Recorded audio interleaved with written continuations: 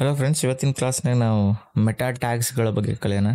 ಈ boiler ಪ್ಲೇಟ್ನಲ್ಲಿ header tag ನಾವು ಏನು ಹಾಕ್ತೀವಿ ಅದ್ರೊಳಗೆ ನಾವು ಮೆಟಾ ಟ್ಯಾಗ್ನ ಇನ್ಕ್ಲೂಡ್ ಮಾಡ್ತೀವಿ. ಸೊ ಈ ಮೆಟಾ ಟ್ಯಾಗ್ನ ಎದಕ್ಕೆ ಯೂಸ್ ಮಾಡಬೇಕು, ಅದಕ್ಕೋಸ್ಕರ ಇವನ್ನ ನಮ್ಮ ಪೇಜ್ನ ನಾವು ಇಂಪ್ಲಿಮೆಂಟ್ ಮಾಡಬೇಕು ಅನ್ನೋದ್ರ ಬಗ್ಗೆ ಇವತ್ತಿನ ಕ್ಲಾಸ್ನ ತಿಳ್ಕೊಳ.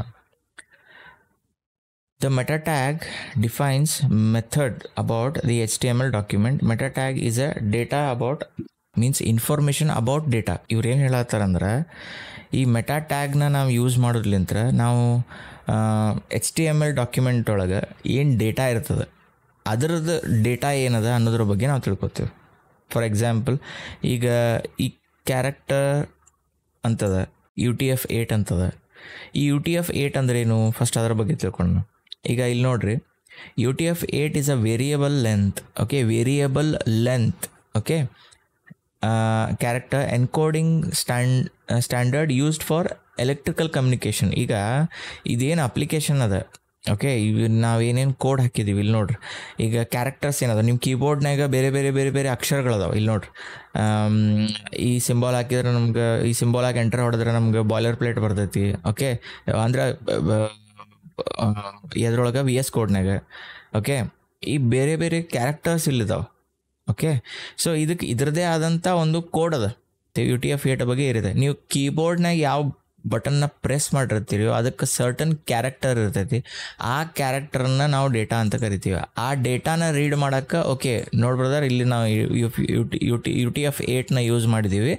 ಸೊ ಇದ್ರೊಳಗೆ ಏನು ಬರ್ತಾವೆ ಅವೆಲ್ಲ ಡೇಟಾ UTF-8 ರಿಲೇಟೆಡ್ ರೆಸ್ಪಾಂಡ್ ಇರ್ತಾವೆ ಅಂತ ಡೇಟಾ ಅಬೌಟ್ ಡೇಟಾ ಅಂತ ಹೇಳ್ತಾರೆ ಇವರು. ಅರ್ಥ ಆಯ್ತಾ? So meta tag allows always go inside the head element. Already ಅದನ್ನು ಹೇಳಿದೆ ನಾನು.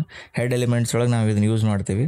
Okay, typically used for specific characters. Okay, page description, keywords, author of the document and view port settings. Okay, so ಇದನ್ನು ಸ್ಪೆಸಿಫಿಕ್ಕಾಗಿ use ಮಾಡುವಂಥ ಮಹತ್ವ ಏನದ ಅಂತಂದ್ರೆ, okay, character set ಅಂತೂ ಆಗಲ್ಲ ಹೇಳಿದೆ. ಓಕೆ, ಈಗ ಪೇಜ್ ಡಿಸ್ಕ್ರಿಪ್ಷನ್ ಬಗ್ಗೆ ಬರೋಣ. ಪೇಜ್ ಡಿಸ್ಕ್ರಿಪ್ಷನ್ ಅಂದ್ರೇನು? ಫಾರ್ ಎಕ್ಸಾಂಪಲ್, ಯಾವ ವೆಬ್ಸೈಟ್ನ ನಾವು ತಯಾರು ಮಾಡಿದ್ದೀವೋ ಆ ವೆಬ್ಸೈಟು ಎದಕ್ಕೋಸ್ಕರ ಅದ, ಯಾರು ಮಾಡಿದ್ದು ಅಂತ ತಿಳ್ಕೊಳಕ್ಕೆ ಆಥರ್ ಮತ್ತು ಪೇಜ್ ಡಿಸ್ಕ್ರಿಪ್ಷನ್ನ ನಾವು ಹಾಕ್ತೀವಿ. ಇಲ್ಲಿ ನೋಡಿರಿ, ಜಾನ್ ಡಿಯೋ ಅಂತದ, ಇದು ಆಥರ್ ಆಯಿತು. ಓಕೆ, ಇಲ್ಲಿ ಡಿಸ್ಕ್ರಿಪ್ಷನ್ ಬರ್ದಾರ, ಫ್ರೀ ವೆಬ್ ಟ್ಯುಟೋರಿಯಲ್ ಅಂತ ಹಾಕ್ಯಾರ. ಓಕೆ, ಸೊ ಈ ರೀತಿ ಡಿಸ್ಕ್ರಿಪ್ಷನ್ ಬರಿತೀವಿ. ಕೀವರ್ಡ್ಸ್ನ ಹಾಕ್ತೀವಿ. ಕೀವರ್ಡ್ಸ್ ಅಂದ್ರೆ ಏನು? ಇಲ್ಲಿ ನೋಡಿರಿ, ಕೀವರ್ಡ್ಸ್ ಅಂತ ಹಾಕ್ಯಾರ. ಏನಂತದ? HTML ಅದ, CSS ಅಂತದ, ಜಾವಾ ಅಂತದ. ಓಕೆ, ಈಗ ಫಾರ್ ಎಕ್ಸಾಂಪಲ್ ಈ ಕೀವರ್ಡ್ಸ್ ಏನದಾವೆ ಸರ್ಚ್ ಇಂಜಿನ್ಗೆ ಯೂಸ್ ಆಗ್ತವೆ ಚೆನ್ನಾಗಿ. ಈಗ ನಾನು UTF-8 ಅಂತ ನಾನು ಇಲ್ಲಿ ಸರ್ಚ್ ಮಾಡಿದ್ದೀನಿ, ನಂಗೆ ಅದ್ರ ಬಗ್ಗೆ ಇನ್ಫಾರ್ಮೇಷನ್ ಬಂದೈತಿ. ಬಟ್ ಇಲ್ಲಿ ಬೇರೆ ಬೇರೆ ವೆಬ್ಸೈಟ್ ಒಳಗೆ ನೋಡ್ರಿ, ಇಲ್ಲಿ ನೋಡ್ರಿ ಬೋಲ್ಡ್ ಲೆಟರ್ ಒಳಗೆ ಕೆಲವೊಂದು ಅಕ್ಷರ ಕಾಣತ್ತವೆ. ಇಲ್ಲಿ ನೋಡ್ರಿ, ಇದೊಂದು ಬೇರೆ ವೆಬ್ಸೈಟ್ ಮತ್ತು ಇದೊಂದು ಬೇರೆ ವೆಬ್ಸೈಟ್. ಓಕೆ, ಇಲ್ಲಿ ನೋಡ್ರಿ, ಇದೊಂದು ಬೇರೆ ವೆಬ್ಸೈಟ್. ಇವೇನು ಬೋಲ್ಡ್ ಲೆಟರ್ಸ್ ಒಳಗೆ ಅದಾವಲ್ಲ, ಇವೆಲ್ಲ ಕೀವರ್ಡ್ಸ್. ಈ ವೆಬ್ಸೈಟ್ ಒಳಗೆ ಈ ಕೀವರ್ಡ್ ಅದ ಅಂತಂದು ಅದೇನು ಮಾಡೋದೈತಿ, ಇಲ್ಲಿ ರಿಪ್ರೆಸೆಂಟ್ ಮಾಡಿ ತೋರಿಸಾಕತೈತಿ. ಓಕೆ, ಸೊ ಕೀವರ್ಡ್ಸ್ನು ನಾವು ಹಾಕ್ತೀವಿ.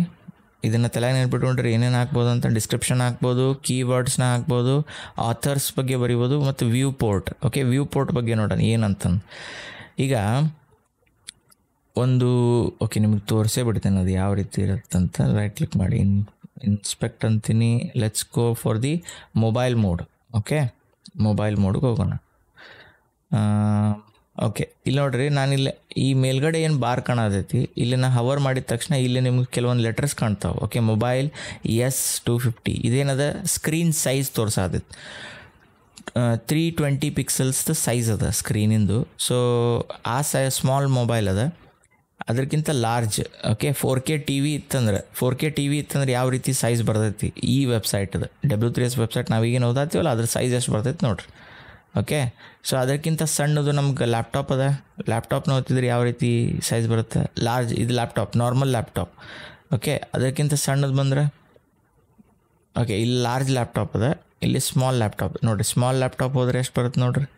ಓಕೆ, ನೆಕ್ಸ್ಟ್ ಈಗ ಅದಕ್ಕಿಂತ ಟ್ಯಾಬ್ ಬರ್ತೈತಿ. ನೋಡಿ, ಟ್ಯಾಬ್ ಬಂದ್ಕೊಳ್ಳಿ ಪೂರ ಲೊಕ್ಕ ಚೇಂಜ್ ಆಯಿತು, ಮೆನ್ಯೂ ಬಾರ್ ಬಂತಿಲ್ಲಿ. ಓಕೆ, ನೆಕ್ಸ್ಟ್ ಈಗ ಲಾರ್ಜ್ ಮೊಬೈಲಿಗೆ ಬರ್ತೀನಿ. ಓಕೆ, ಅದಾದಿಂದ ಮೀಡಿಯಮ್ ಸೈಜ್ ಮೊಬೈಲಿಗೆ ಬರ್ತೀನಿ, ಅದಾದಿಂದ ಸ್ಮಾಲ್ ಸೈಜ್ ಮೊಬೈಲಿಗೆ ಬರ್ತೀನಿ. C, entirely change ಆಯ್ತಿಲ್ಲ. ಸೊ ಇದನ್ನು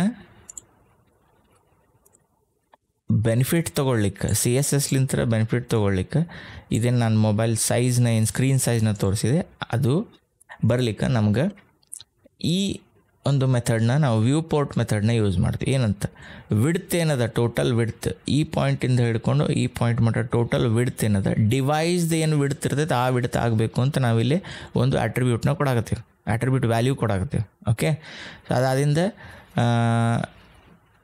ಇನಿಷಿಯಲ್ ಸ್ಕೇಲ್ ಮಿನಿಮಮ್ 1 ಇರಬೇಕು ಅಂತ ಹೇಳತ್ತೀವಿ. ಓಕೆ, ಸೊ ಮೆಟಾ ಟ್ಯಾಗ್ ಒಳಗೆ ಇಷ್ಟ ಅದ. ಮೆಟಾ ಟ್ಯಾಗ್ ಒಳಗೆ ಏನು ಭಾಳ ಇಲ್ಲ. ಸೊ ನೀವಿಲ್ಲಿ W3S ಸ್ಕೂಲಿಗೆ ಬರ್ರಿ, ಮೆಟಾ ಟ್ಯಾಗ್ ಒಳಗೆ ಹೋಗ್ರಿ. ಸೊ ಮೆಟಾ ಟ್ಯಾಗ್ ಅಂತ ನೀವು ಇಲ್ಲಿ ಸರ್ಚ್ ಮಾಡಿದ್ರೆ ಮೆಟಾ ಟ್ಯಾಗ್ ಡೈರೆಕ್ಟ್ಲಿ ಬಂದಾಬಿಡುತ್ತೆ. ಇಲ್ಲಿ ನೋಡ್ರಿ, ಮೆಟಾ ಟ್ಯಾಗ್ ಅಂತ ನಾನು ಸರ್ಚ್ ಮಾಡಿದ್ದೀನಿ, ಗೂಗಲ್ನಾಗ ಸರ್ಚ್ ಮಾಡಿದ್ರೆ ಬಂದಾಬಿಡುತ್ತೆ ನಿಮಗೆ 100%. ಸೊ ಹೋಗ್ರಿ, ವೆಬ್ಸೈಟಿಗೆ ಹೋಗ್ರಿ, ವಿಸಿಟ್ ಮಾಡಿರಿ, ಕಲೀರಿ. ಇದ್ರೊಳಗಿನ ವೆಬ್ಸೈಟ್ ಒಳಗೆ ಏನದ ಕುಂತು ಒಮ್ಮೆ ಓದ್ರಿ ಏನದ ಅಂತಂದು ಏನು ಇದ್ರ ಬಗ್ಗೆ ಮಾಹಿತಿ ಕೊಡಬೇಕು ಅದ್ರ ಬಗ್ಗೆ ಅಂತೂ ಮಾಹಿತಿ ಈಗ ನಾನು 100% ಕೊಟ್ಟಿದ್ದೀನಿ. ಓನ್ ಲರ್ನಿಂಗ್ ಇರಲಿ, ವೆಬ್ಸೈಟಿಗೆ ವಿಸಿಟ್ ಮಾಡಿರಿ, ಮತ್ತೊಮ್ಮೆ ಹೇಳ್ತೀನಿ. ಸೊ ಇವತ್ತಿನ ಕ್ಲಾಸ್ ಒಳಗೆ ಇಷ್ಟ, ನೆಕ್ಸ್ಟ್ ಕ್ಲಾಸ್ ಒಳಗೆ ಭೇಟಿ ಆಗೋಣ.